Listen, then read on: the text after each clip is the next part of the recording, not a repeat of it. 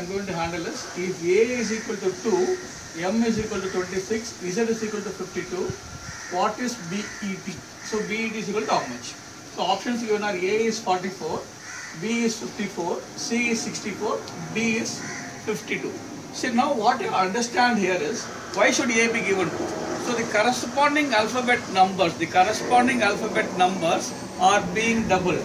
See, A corresponding alphabet, right? Alphabet numbers, A is 1, B is 2, like that you keep on running, M will be 13 and Z is 26. So here 1 is given as 2 means this is getting multiplied by 2. So let me ensure that the same thing is happening for M. So M is 13 into 2 is 26 and Z is 26 into 2 is 52. So what you will do is, so they have asked what is BET. So B corresponding alphabet number is 2. So B will be 2 into 2, 4. B will be 2 into 2, 4. Similarly, E will be 5 into 2, 10. And T will be 20 into 2, 40. So what you will do is, here BET you can multiply 40 because you are not sure what is happening here. It is 40 into 10 into 4 is possible. But when you do 40 into 10 into 4, it will be 1600, which is not there in the options. So the other way of understanding it is, it could be sum. So 40 plus 10 plus 4 is 54. When I add all this, this is 54. This is the way of doing it.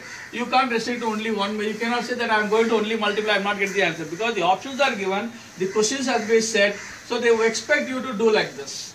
And now, some of you might not be knowing the alphabet numbers. So what you will be doing is, you will be writing all the alphabets here, and then writing the corresponding alphabet numbers, then multiplying it, which will be taking a lot of time. So try to avoid doing all those things. Remember some of the alphabet numbers. The one thing I can easily tell is, remember only this 4 alphabets, E, J, O and T. So E corresponding alphabet number is 5, J is 10, O is 15 and T is 20. This is very easy to remember, 5, 10, 15, 20. Now supposing I want to find out what is U, so T plus 1 will be 21. Supposing I want to find out what is S, T minus 1 will be 19. Supposing I want to find out what is M, so O is 15 minus 2 will be 13 or J plus 3 will be 13. So the maximum I do is only add plus 2 or minus 2.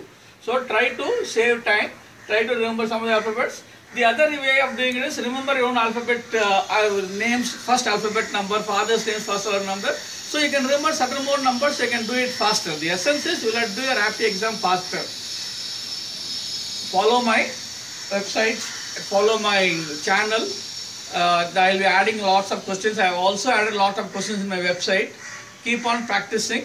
Wish you all the best.